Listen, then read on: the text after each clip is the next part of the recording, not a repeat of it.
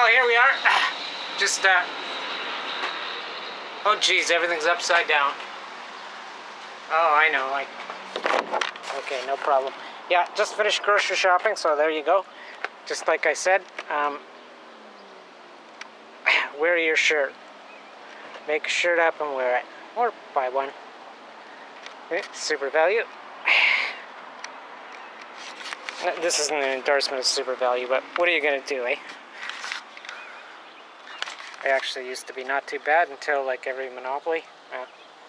You get the picture, and there's the groceries. Dog's my witness. Guys, did I wear the shirt in? So, there you go. No GMOs. Label genetically modified food. Simple. Simple. Okay, and then you don't get your ass suit off when all these people show up with digestive disorders and cancers and all kinds of things that are going to come back on your grocery stores as the vendor and on the produce finder. See, this is the finer edge of Agenda 21. It's called absolute out-and-out kinetic warfare.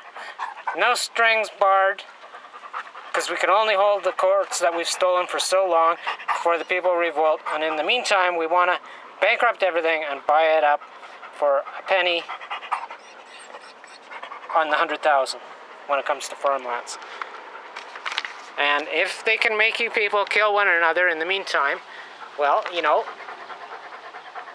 all the better for their profits. Because with corporations, it's all about the bottom line. So,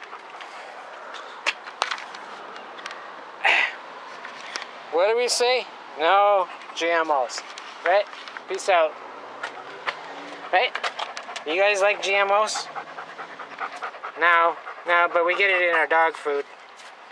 Yeah, because our human's a loser and he can't afford better. Broken down, stomach surgery loser. Okay, I know. Mine was, the bulk of my problems were almost certainly from cesium-134 and some pork that was imported from Japan. But, as I keep saying, plausible deniability is their main game plan.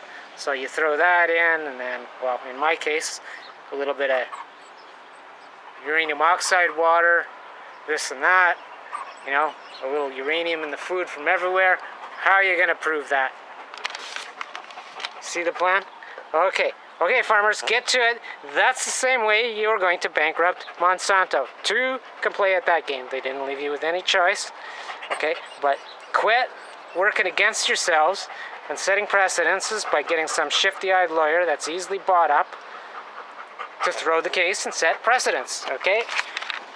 Now, I told you guys back in 2003 at the Assiniboine Park Seed Swap in Winnipeg, I told you about this and I warned you. Well, 3 years later, you finally start rolling out, not with class action lawsuits, because, like, where are you going to find a Masonic judge that would okie dokie a class action lawsuit, right? You started with individual lawsuits, and then you hired lawyers that would throw the case and set a precedent, because they're in it for the money. They don't give a fuck about you or anything but their money, okay? They're just like little corporations, sort of. All about the bottom line.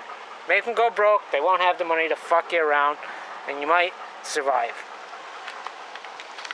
If not, at least you'll go down saying you tried. Hey. Okay? That's right. Okay? I think Pierre's going to make a speech, no? No. Alright, that's it.